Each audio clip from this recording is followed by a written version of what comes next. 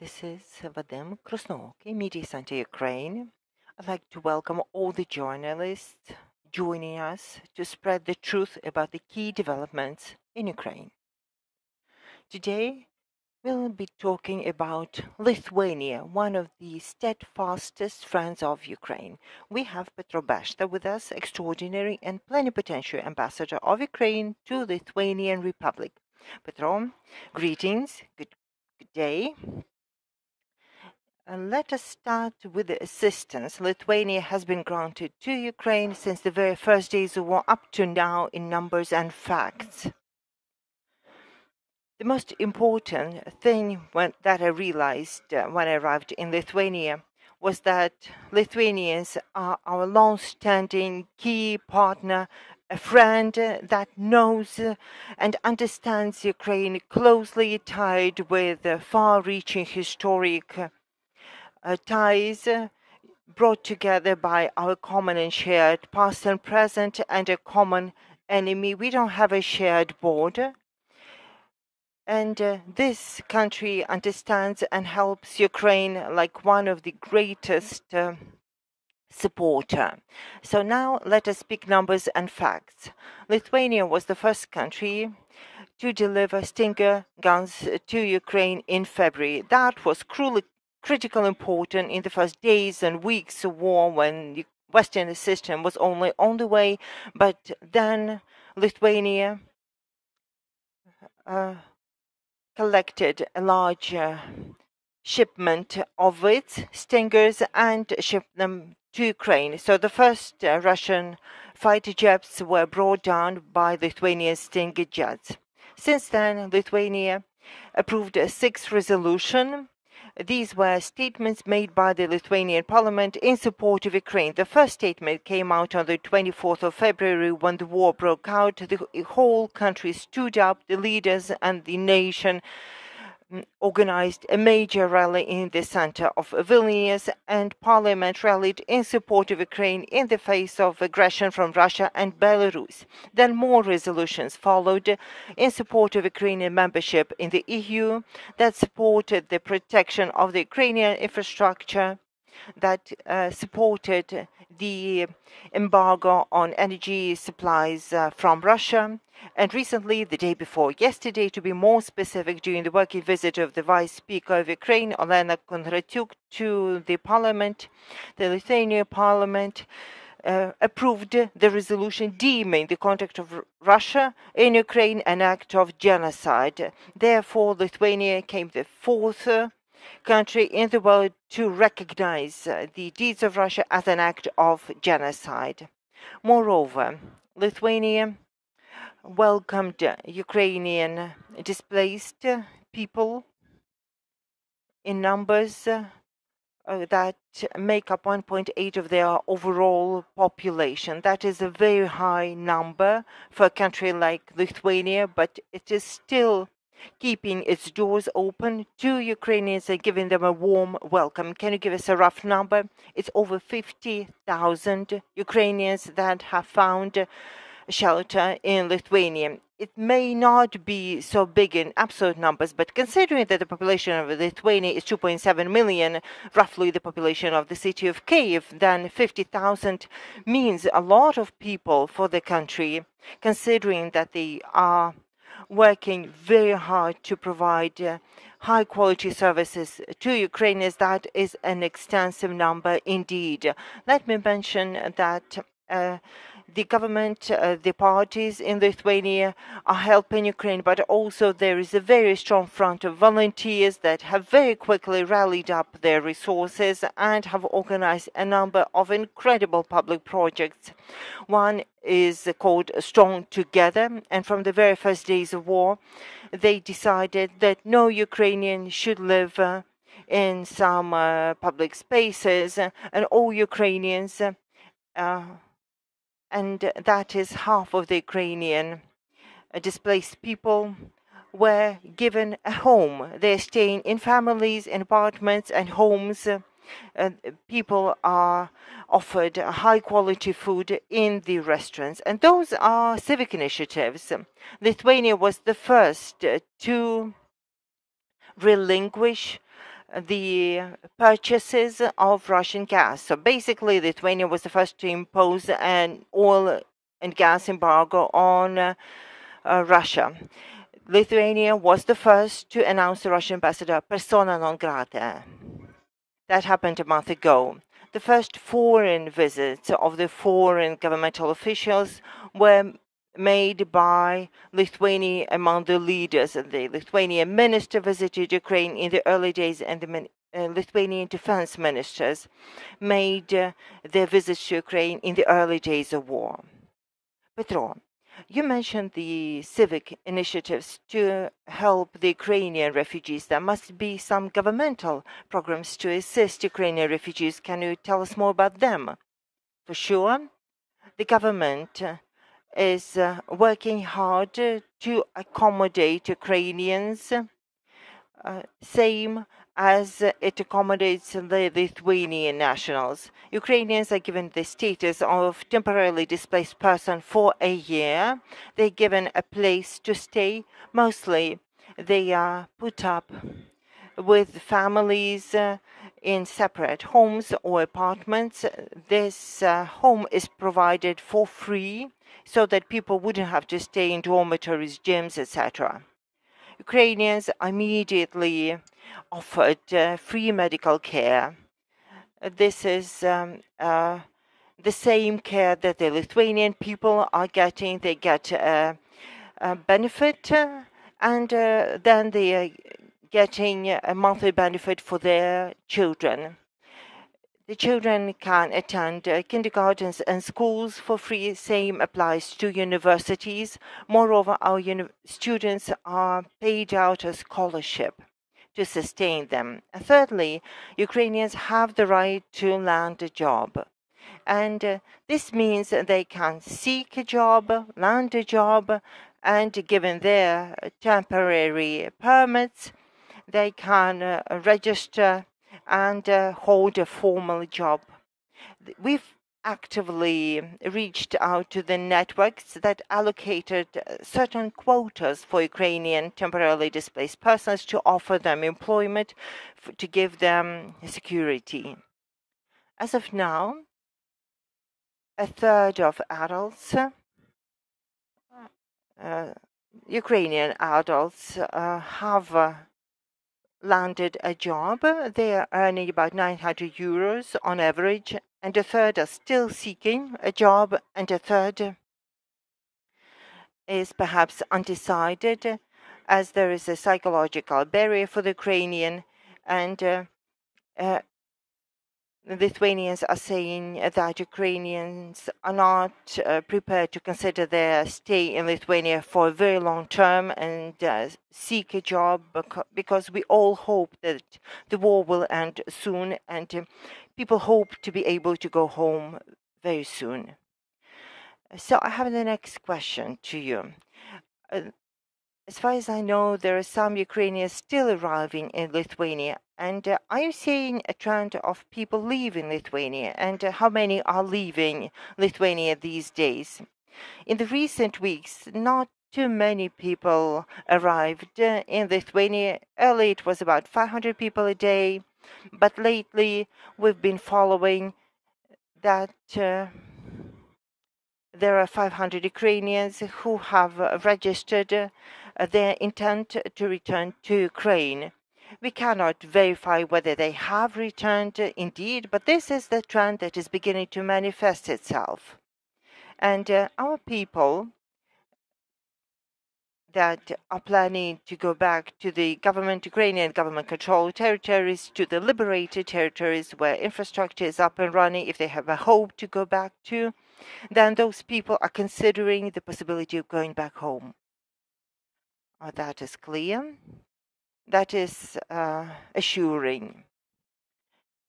Petro, you mentioned that Lithuania recognized the Russian aggression, an act of genocide, and the decision to deem Russia a rogue state, is that a separate decision, and how will it affect the situation? These are two different decisions. The crime of genocide is an attempt of a nation to annihilate the other nation based on its ethnic feature. And if you listen to the statements made by Putin and his entourage, they are peddling the statement that the Ukrainians have no entity, there's no Ukrainian nation, it shouldn't exist, it needs to be exterminated. So the genocide following the events in Bucha, in Irpin, Borodyanka, was for the whole world to see that this is not just a military action following the customs and laws of war, but this is a pervasive war crime, and Russian army is exterminating anything in its path. Children, women, civilian infrastructure. This is not a war, this is an explicit genocide intended to exterminate Ukrainian nation, language, history, culture, and Ukrainian state as such. To deem Russia a rogue state is a separate decision. Lithuania approved it on the 10th of May. There's a separate point stating that Lithuanian parliament deem Russia a rogue state, a sponsor of a terrorist. Again, if genocide is a very broad area, and it's a grave violation of law. The International Court hears military war crimes, crimes against humanity, and genocide is one such crime under their jurisdiction. This is a very grave charge, showing that the state and its leadership have to be prosecuted and brought to justice internationally.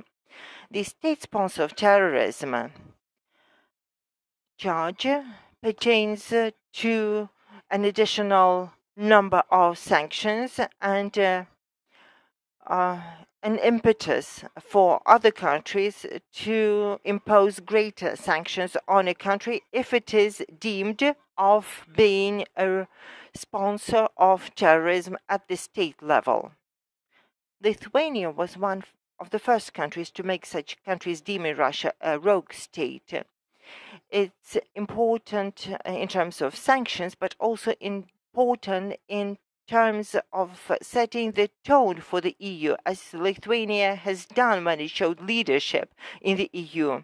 And hopefully many other countries will follow suit, follow Lithuanian leadership.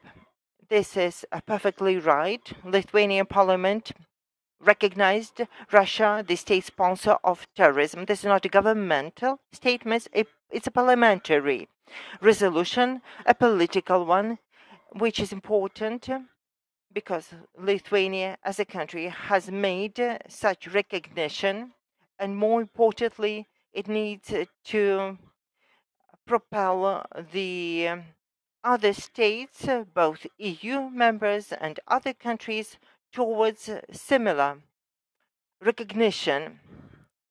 Lithuania, in all other respects, such as support for Ukraine's accession into the EU or NATO, Lithuania was the first to make the decisions and lead by example, lobbying the decisions amongst other countries and coalitions. And that is critically important because someone needs to take the charge, and Lithuania isn't wary of that mission. That is very important to hear. Now let's talk about the European economy weaning itself of the cooperation with Russia. It is a critical matter for Ukraine and for the countries that know what the Russian Empire means and what threat is emanating from the Russian Empire. If in the early days of war, in the first weeks of war, Ukraine attempted to try and negotiate to stop the war, now it's become apparent that it would not be possible to stop the war on the previous terms, and we need to strive to undermine the Russian regime, its economy, its technical capacity, its military capacity, so that they wouldn't be able to create threats to Ukraine and other Eastern European countries for a longer term. So this sanction drive to levy financial, technological sanctions is very important to keep up, as it is critical for all the areas that maintain the aggression regime of aggression. Both the defense industry, high technology industries generating the profit and bringing revenues to the national budget. So the entire Europe and Lithuania is amongst the leaders are rallying to sever all economic ties with Russia. Lithuania is doing it well. All major companies renounced doing business in Russia and have blocked the operation of Russian companies in Lithuania. We hear you. Thank you so much for finding this opportunity to talk to us. Thank you for doing um, what you can to deepen our friendship to our steadfast friend and partner, the country of Lithuania. We had Petro Beshta, extraordinary and plenipotentiary ambassador of Ukraine to Lithuania. And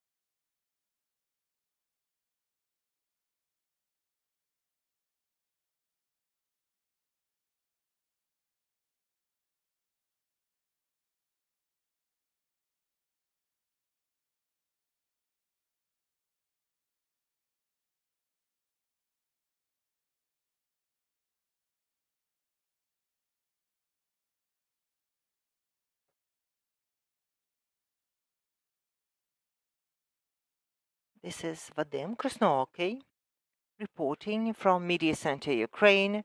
I'd like to welcome all the journalists joining us to spread the truth about the key developments in Ukraine. Today we'll be talking about this situation at the border. Today we have Daniil Menshykov, acting head of Lviv Customs, and Colonel Igor Matviichuk, Deputy Chief of Staff, head of Border Control Organization Unit of the Western Regional Directorate. Let us start with the news from the border. As of yesterday, the new rules for the import of vehicles into Ukraine came into effect. So tell us, why was that important to introduce? Good day.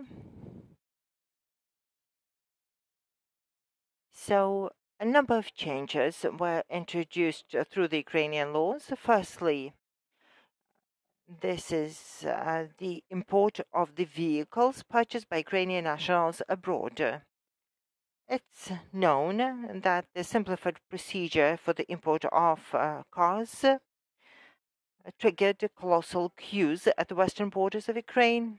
In order to bypass those queues, giving a high passage for the humanitarian relief that is needed in the central and eastern regions of Ukraine. To that effect, the government made a special resolution regulating the import of vehicles by Ukrainian nationals into the territory of Ukraine. Therefore, the drivers bringing in vehicles from Europe for free circulation through the simplified procedure will have to wait at the Lviv Customs boarding crossing point Rushivko-Domish.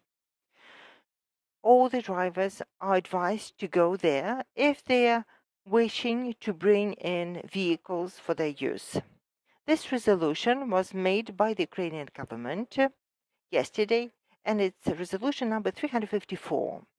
Instead, all the other boarding crossing points of Lviv Customs, Smilnitsa, Ugrinyv, Ravaruska, Cheheny, and Krakivets will continue operating all goods, primarily giving clearance for the humanitarian relief.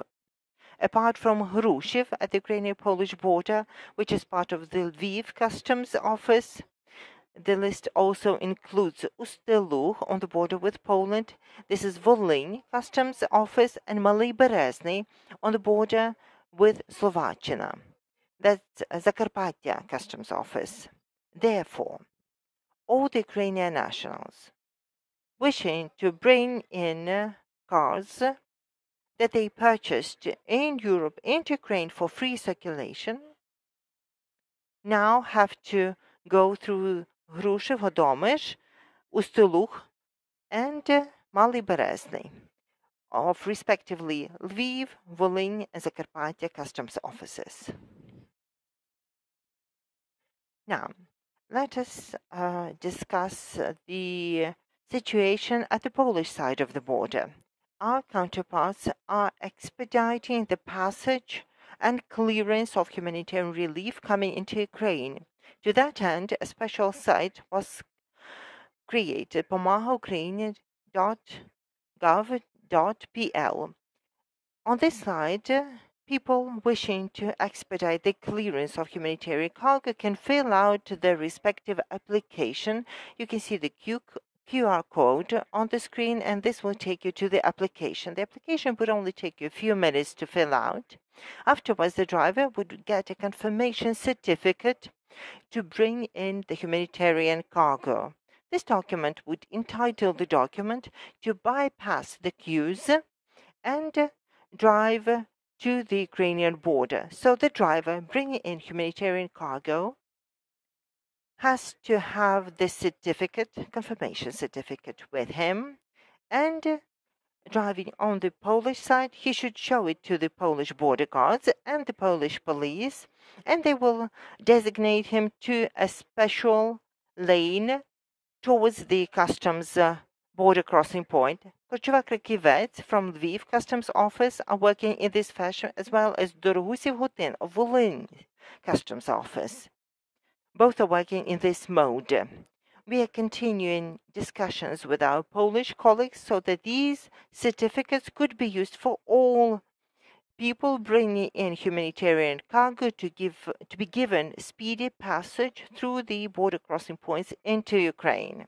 And lastly, let me share the statistics about the operational Lviv custom. Since the beginning of war, Lviv customs documented 164,000 tons of humanitarian cargo, 15,000 vehicles for individuals, and a number of vehicles for the needs of the Ukrainian army. We'll be happy to welcome you at the customs points.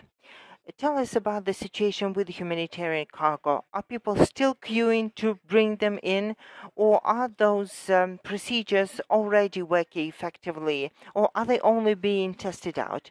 The procedures are already in place, and I would like to thank the border guards of Ukraine and our Polish counterparts. We have succeeded in managing the queues in a most effective and efficient manner, so that humanitarian relief could reach the border, be cleared efficiently, and be delivered to where it is needed most. Are you seeing tangible results? Yes, we are already seeing tangible results. Please stay at the podium, but please give the place at the microphone for Colonel Igor Matviichuk, Deputy Chief of Staff, Head of the Border Control Organization Unit of Western Regional Directorate. Greetings. Let's talk about border crossing. How many people are leaving? How many people are entering the country? Good day. The recent numbers, the recent trends at the borders in the last 2 days have indicated that the number of people coming into Ukraine is greater than those leaving the country. This is a positive trend overall. If we look at the numbers for the last 2 months, then there were 5 million people crossing the western stretch of the Ukrainian border. Most people were leaving the country at the time, mostly children and women who were leaving the country. As for men, often we asked about men, but there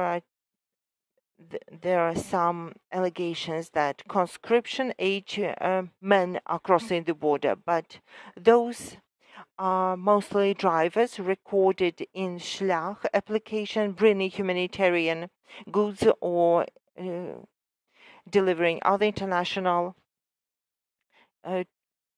international consignments, and other men are those that fall under the exception, like the fathers of many children, people with disability, people accompanying the wounded, and the medics accompanying the patients, etc.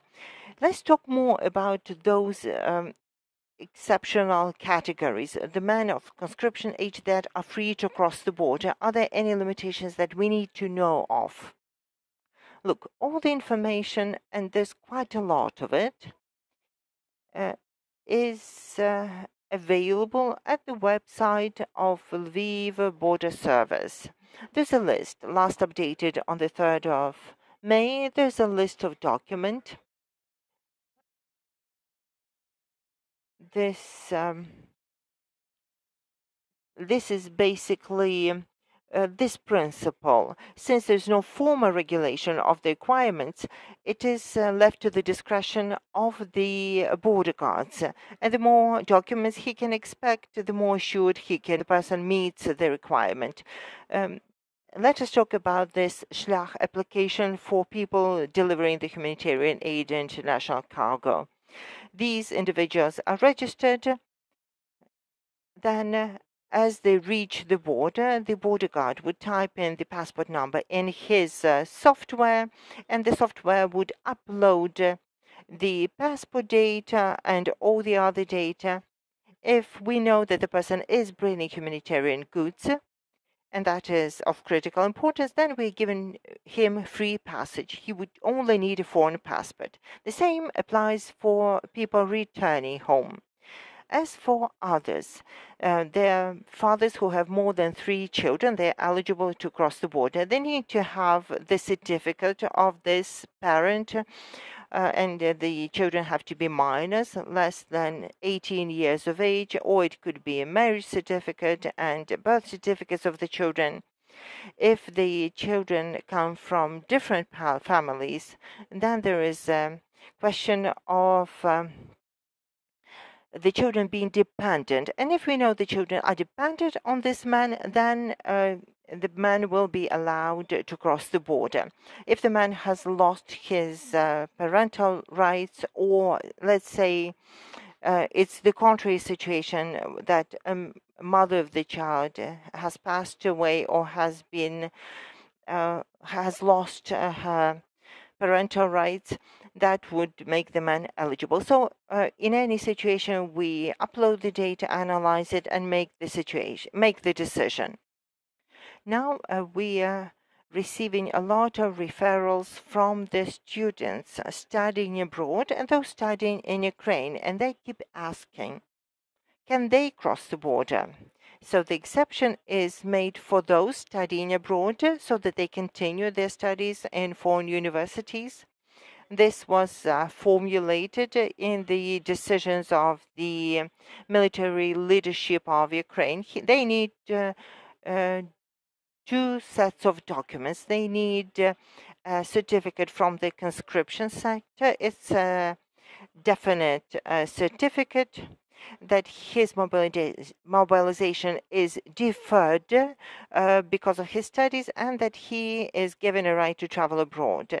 And he can have this so-called military ticket with a deferral on it. This is one set of documents. And secondly, he needs to provide documents that he followed a course of study and is intending to continue his course of study in a foreign universities. These would be documents from a university with translation of them. It's very important to know the university, and it has to be a full course of tuition. It can't be a part-time study or anything else. So it's important that we know that the person is planning to travel to complete the study started before the war. What about people with disabilities? What documents are needed for those people to travel?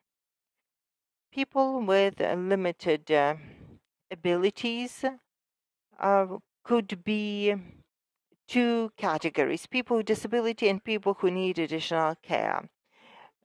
Family can travel with the person with disability. It could be father or son, mother or daughter.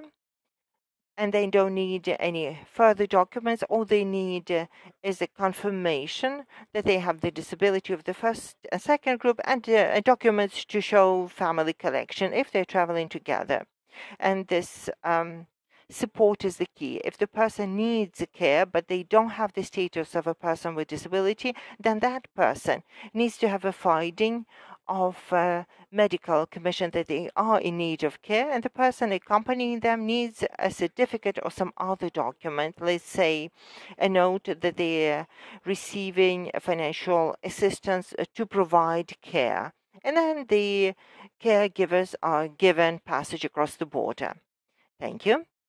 There's another question that must be a concern for many thinking about crossing the border. It is whether there are multiple queues and which border crossing points are freer than others. Are any cameras that we can use to follow that?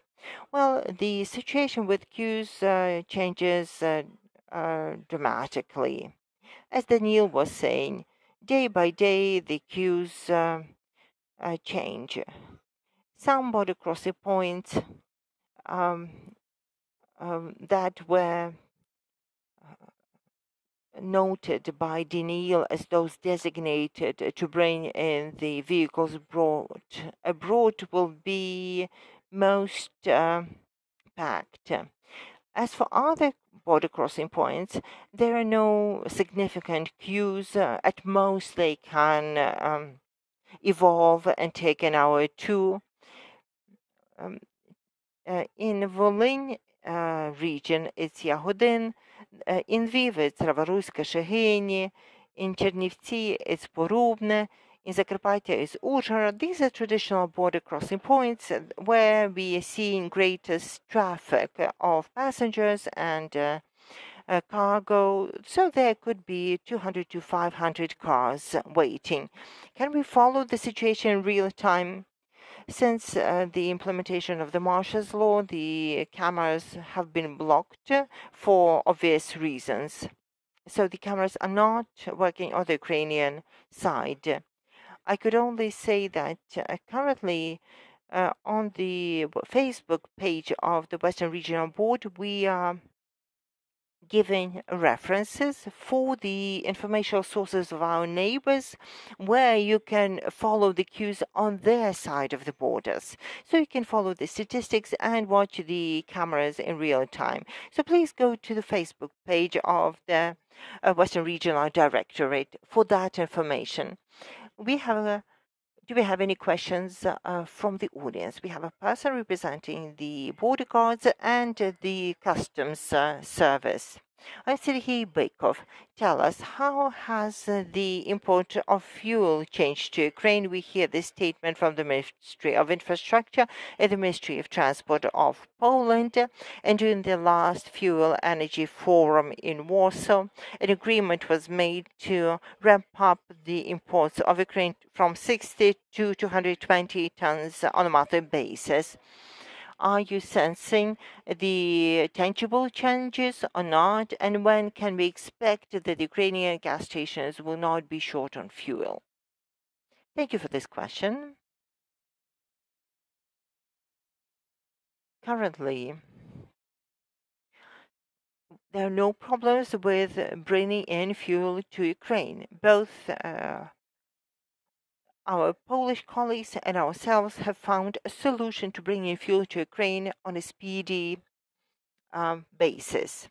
This is the first part of your question. Secondly, the question about the Ministry of Infrastructure and Ministry of Economy, what they're doing to prevent a fuel crisis in Ukraine.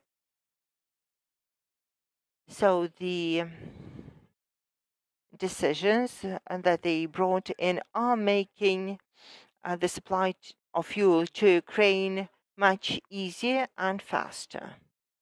Some documents, some limitations were lifted for bringing fuel into Ukraine. When will this fuel shortage end in Ukraine? That is not for me to predict, but I'm certain that is going to happen quickly because Ukraine and our partners are working very hard to resolve this matter. Well, we hope to see it happen very soon. I would like to make a note on behalf of the Border Guard Service. We are giving priority to the fuel tankers. A week has gone by, and whether they are full or empty, going into Ukraine or leaving Ukraine are given top priority. They're given separate lanes. They're not facing any impediments at the border. I will not give you the numbers. I don't have the right to give you the numbers, but the numbers are extensive. And I know that the crisis will be overcome soon. That is very reassuring to hear. And it's good that at the border, coming from the customs and the border guards, we hear the statement that we can expect the fuel crisis to be resolved soon and the delays will not happen at the border. Thank you for this. Do we have any more questions? Daria Kucher, Tvoje Misto. Tell us what's the situation with the exports at the customs now that the seaports have been blocked and the customs are clearing all the export flows? Are you coping with the flows? Are any queues of the trailer trucks bringing the commodities abroad? Indeed, we're seeing that our economy is beginning to work around the Marshall's Law and is beginning to find solutions that are workable in wartime. And indeed, the exports are ramping up. Now that the ports have been blocked, we're seeing that the traffic of Ukrainian commodities going abroad is increasing. And the customs servers along the entire western stretch of the Ukrainian border are working hard to make sure the experts can reach the destination countries as soon as they can. And this is controlled by the central office and by the government. So we are clearing the experts and expediting their passage across the border. Can you give us some numbers of the increase in experts in the last month? The exports reached 236,000 tons last month. Compared to the previous month, it grew by 30%. This month is still in progress, and every month Ukrainian customs is reporting on the dynamics of import and export, and you can see the numbers for the end of the month, and I can predict that there's going to be significant increase. Would it make sense to build more border crossing points? Is there reason to bring in more customs officials to the border to expedite the passage? As for building new border crossing points, the government is considering these solutions. Some developments have been made, some negotiations have already been launched, and we'll inform you about the final decision. And we can bring in more custom officials when we have new border crossing points. But so far, the custom officials are coping well. And one last question: how many tons of humanitarian relief passed the borders since 24? 64,000 tons have passed through the Lviv customs, traveling into Ukraine. Are there more questions? Roxolana Bechera, Radio Svoboda, Radio Freedom. Do you know how many vehicles were cleared since the zero custom duty on vehicles, and how many of them were procured for the army? Do you have the numbers? And as for the resolution of the Cabinet of Ministers, is it a recommendation that the 3 border crossing points will do the customs clearance, or is it a binding option? Thank you. Since the war broke out, the 7,000 vehicles were brought in as humanitarian assistance for the needs of the Ukrainian army. According to the law expediting the clearance of the vehicles, and in Lviv, particularly, this was 13,000 such vehicles. The resolution of the government on the limitation of imports of vehicles into Ukraine, the vehicles that were first procured in Europe, makes sense in my opinion, because the eastern and central regions of Ukraine are needing the humanitarian relief, and they shouldn't be blocked by the vehicles waiting for clearance. This resolution, is it recommendational or binding?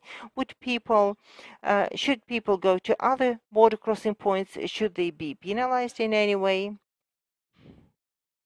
The people will only be allowed to clear the vehicles in Hrushiv border crossing point.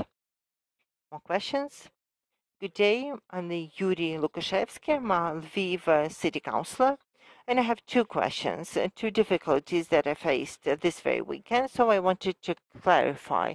The border crossing point Krakivets has a very multi-kilometer queue, and as the vehicles entered Ukraine, I observed the following. There's a queue for clearing the vehicles, and there is a separate queue for the entrance of the trucks, and the 2 queues merge at the waiting point, creating a huge bottleneck, preventing passage of cars.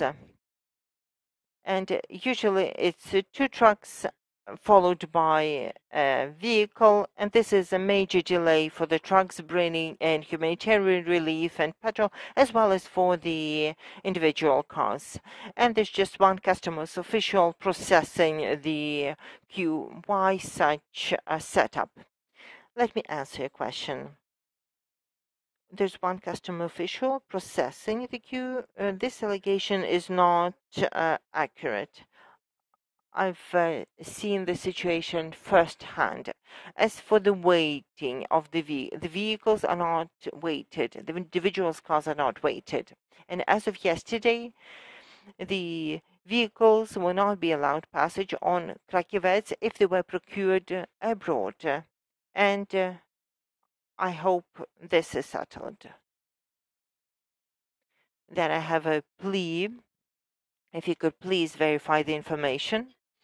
I'm the eyewitness of the situation when the individuals' cars would have to drive following their trucks to the same lane with waiting, going through the same control. I experienced it firsthand Sunday morning. Please look into that. You may not know of this operational situation that evolved over the weekend, but it's important because the queue was extensive and there was major delay. I will personally look into it and settle it. And I have the second question. If people are bringing in vehicles for the army as charitable or as humanitarian relief, do they need to go to the designated border crossing points or can those vehicles be cleared through other border crossing points? The vehicles brought in as humanitarian relief for the army, no limitations are imposed, so they can drive up and the Polish party will allow passage, be that Krakowec or Rawaruska or any other point. This is exactly the case. My recommendation is the vehicles designated as humanitarian relief for the army should go to Hryniv or Smilnica, as they have the lesser turnover compared to other border crossing points. But should you go to Rawaruska or Krakowec, bring in humanitarian relief for the army, it will still be given a speedy passage. Thank you. Are there more questions? Victoria Eisman, Zahidnet. Do you know about the lengthy queues on the Polish side of the border of the vehicles that haven't been brought in before yesterday that arrived in Krakowec and Shugeni? What should they do now, as they've been waiting for days in the gray zone and they don't know whether they should turn around and go to Rushev or will it be cleared on an exceptional basis? What should they be doing?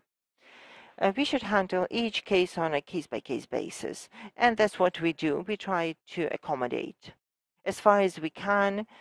We try to meet the people's need. We continue clearing the vehicles that have been declared before we check the documents, and we try to accommodate. So people that are waiting in the queues, that they are queuing over the weekend will still be able to clear at Cheheny. Yes, they will, but I recommend that they turn around and go to Rushev instead. Are there more questions? There are no further questions. Then let us thank the border guards and the custom officers. We had Daniil Menshykov, the acting head of Lviv Customs, and Colonel Igor Matviichuk, Deputy Chief of Staff, Head of Border Control Organization Unit of the Western Regional Directorate. Thank you for staying with us. Thank you for sharing the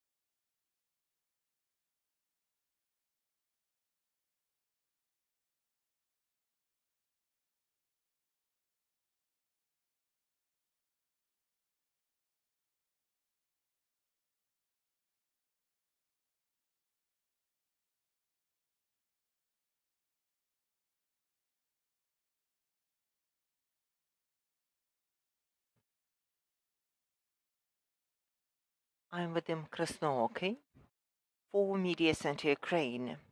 Today we shall discuss the evacuation of the civilians from the areas of hostilities. With us we have Tatiana Lomakina, Humanitarian Corridor Coordinator with the President Office. Tatiana, greetings. Greetings. So, humanitarian corridors. They have been in place but are operational no longer. Can we hope to see them reinstituted in the short term?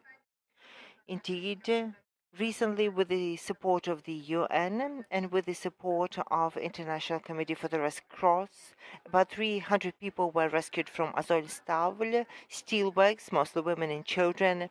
Now, negotiations are in progress about the second important stage of the humanitarian operation, the evacuation of the medics and the wounded, about 500 people, and the opening of the humanitarian corridors that the residents of Mariupol need. There are 100,000 people remaining in Mariupol.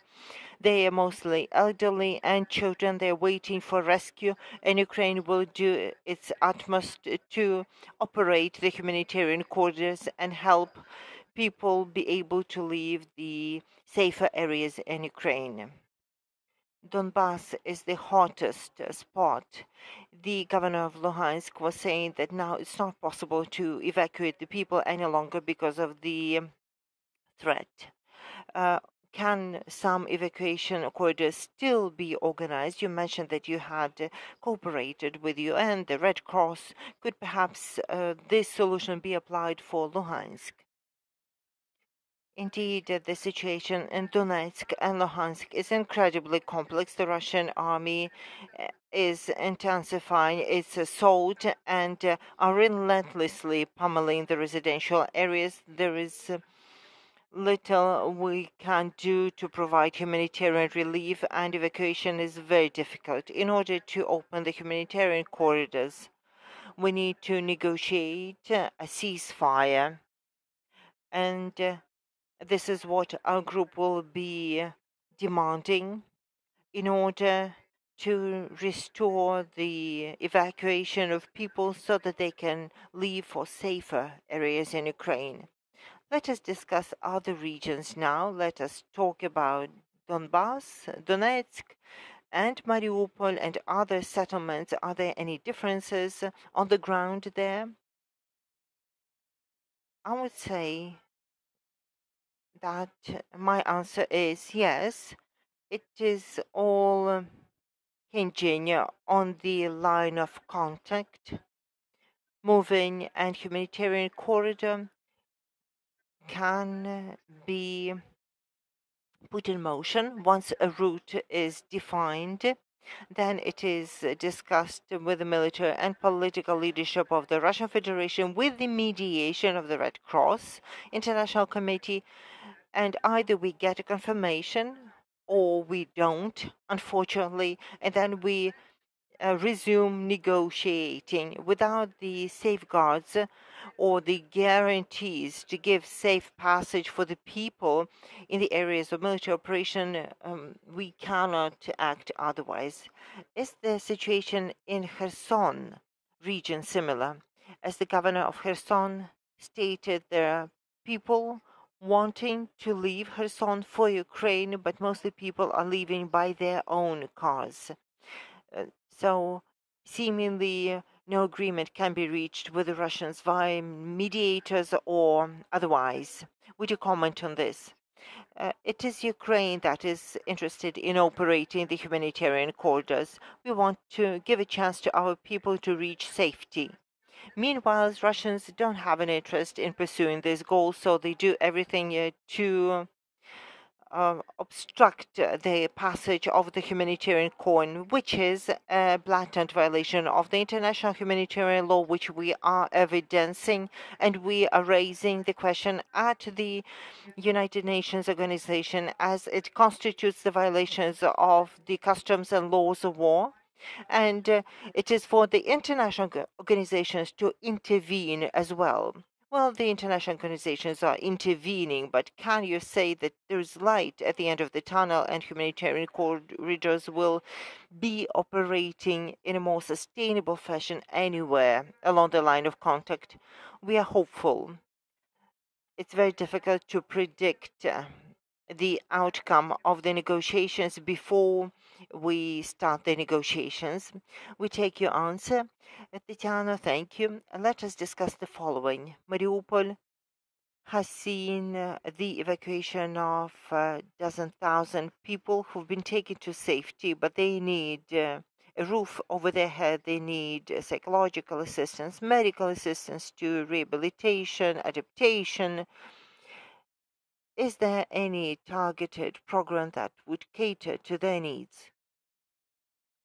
Currently, there are humanitarian hubs deployed in all the rear territories in the welcoming communities of Ukraine, receiving the people leaving the area of operations, and their people have access to shelter, they have access to financial assistance, and they have food provided for them from the international organizations and from the welcoming communities too.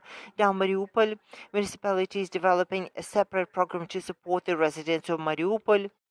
These are Mariupol hubs, and they've been opened in Dnipro, Zaporizhia, and they're planning to evolve such hubs, and they will provide specific aid to the residents of Mariupol on legal aid, on psychological assistance, and help them restore the documents and help them find jobs.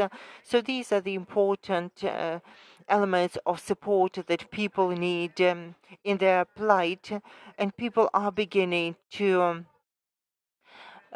cope with the shock that they've experienced. They're beginning to come around, and they have very specific needs and questions that they need to address.